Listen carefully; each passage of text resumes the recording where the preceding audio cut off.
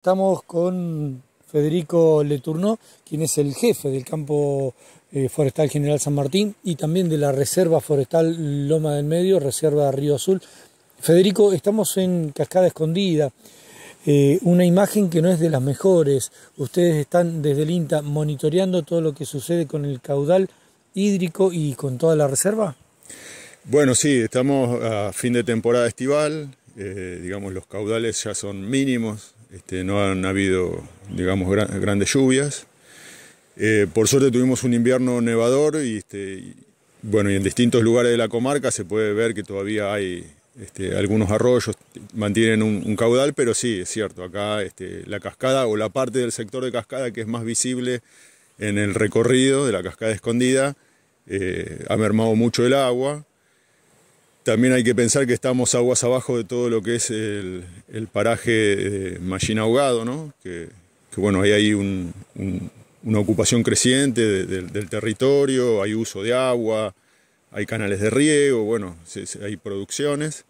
Y bueno, y acá estamos al final de esa microcuenca, digamos, de Mallín Ahogado y bueno, y acá se ve afectado por... Había muchas personas que nos graficaban que literalmente se secó la cascada. Gracias a Dios no es así, corre muy nimia, pero aún corre. En tu conocimiento, ¿qué podemos esperar para los próximos días? Habida cuenta que recién el lunes podríamos tener alguna lluvia.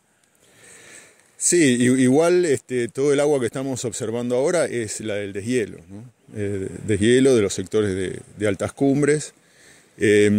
Ahora justamente teníamos un pronóstico, digamos, extendido para el resto del año.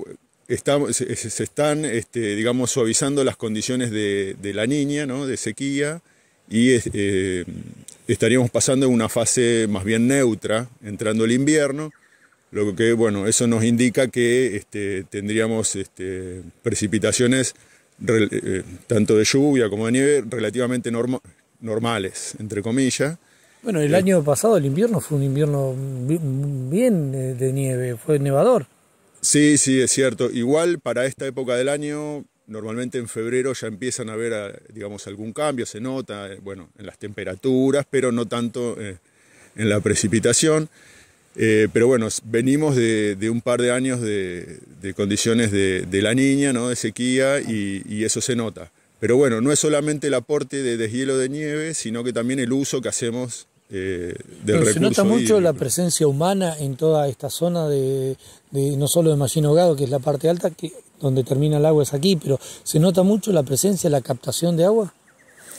Bueno, nosotros específicamente desde la reserva no tenemos ese monitoreo, eso posiblemente la Dirección Provincial de Agua tenga esos registros. Nosotros más bien tenemos información de precipitación. El verano ha sido muy seco, ya te digo, como bien decís, esta nevada del invierno ha sostenido los caudales, pero bueno, la división de tierras es creciente en Mallín Ahogado, eso digamos no se puede desconocer, y creciente en términos también de querer utilizar agua para riego, ¿no? Entonces, bueno, eso se nota. ¿Cómo está la reserva? Ya te saco concretamente de lo que tiene que ver la cascada escondida. ¿Cómo está la reserva en general? ¿Cómo ves la conservación? Bueno, siempre tratamos de poner esfuerzos en el control. Si tenemos algunos problemas de robo, siempre tenemos cortas clandestinas, cortas de árboles verdes. Pero bueno, eso es un trabajo que hay que hacer de forma constante, apoyarse en las autoridades jurisdiccionales de bosques, que tienen un cuerpo de inspectores, y también con policía y gendarmería, digamos. Siempre tenemos alguna situación de ocupación, que bueno, eso está siempre en manos de la justicia.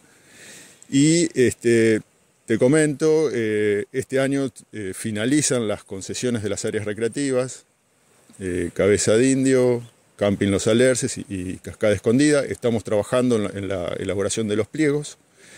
Esperamos tenerlo en breve y difundirlos, digamos, ya hay interesados en acceder a los pliegos, en cuál van a ser las condiciones. Eso todavía lo estamos elaborando, estamos cerca ya de tenerlos definidos. Es más, me encontrás de casualidad acá en Cascada porque vine a hacer un relevamiento justamente del sendero y a levantar con GPS los sectores que están involucrados en la concesión. Así que bueno, esa sería, digamos, la gran novedad para este año. Venimos de un periodo de 7 años de concesión. Fueron 5 años con una prórroga de 2. En el medio tuvimos la pandemia y específicamente en Cabeza de Indio la ocupación del Mirador del Azul.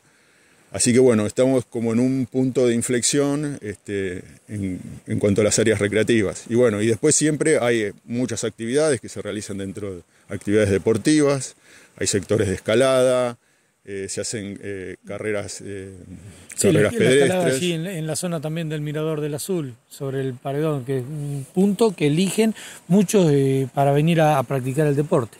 Sí, sí, así que bueno, en ese sentido, digamos, nosotros favorecemos y promovemos el uso recreativo, siempre teniendo en cuenta que la función de la reserva es netamente ambiental, tanto de conservación de los bosques, pero también por el beneficio de protección de los faldeos y las laderas, son lugares de mucha pendiente.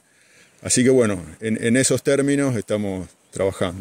Federico, gracias. No hay por qué. La palabra de Federico Letourneau, jefe del campo general San Martín del INTA, pero también tiene a cargo la zona de El Amprale, desde el INTA hablando, ¿no es cierto? Es todo por el momento, siguen ustedes.